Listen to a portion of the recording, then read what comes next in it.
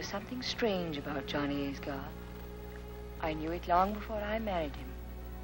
Anything you could put your finger on, and yet you were always conscious of it. Conscious of something vague, restless, and frightening. There was our first meeting on the hilltop. Now, what did you think I'd do? Kill you? Nothing less than murder can justify sort of violent self-defense. It's so easy to think. I knew Johnny loved me as desperately as I loved him. And yet I remember now that even his reassurances seemed almost sinister. I want nothing but to spend the rest of my life with you.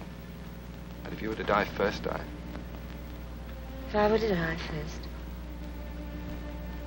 From that moment on, my life was filled with fear. Not of Johnny, I loved him too much to really be afraid.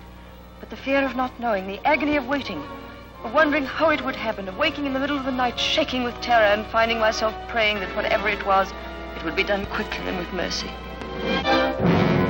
These are the facts, the evidence before the crime. I wanted you to know, in case I met a violent end.